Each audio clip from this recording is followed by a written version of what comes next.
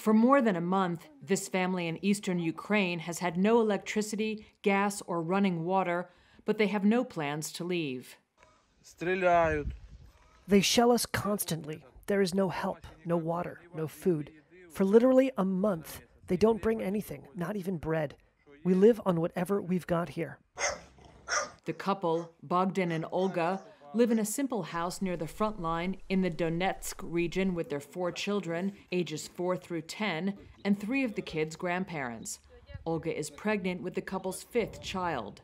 The family survive on the food they have grown, baking bread in an oven in the garden, and drawing water from a well. When the shelling starts, they take shelter in a cellar where they have stockpiled provisions. When they shoot, well, we will sit for an hour or 2 here.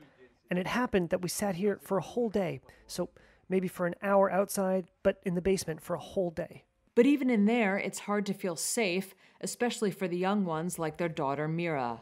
I'm a little bit afraid. Olga worries about the effect the conflict is having on their children. We as adults at least know what to do, and the children, well, what will my son do, for example? He is 4 years old and does not understand yet, thank God, that this is war.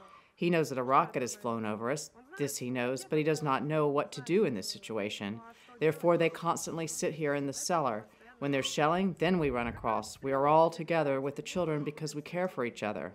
Still, she says the family is determined to hold on to the home they have worked hard for.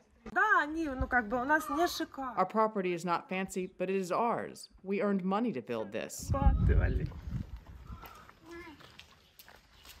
Ukraine aims to evacuate 2/3 of residents from areas it controls in the eastern battleground of Donetsk, as well as other frontline areas before winter.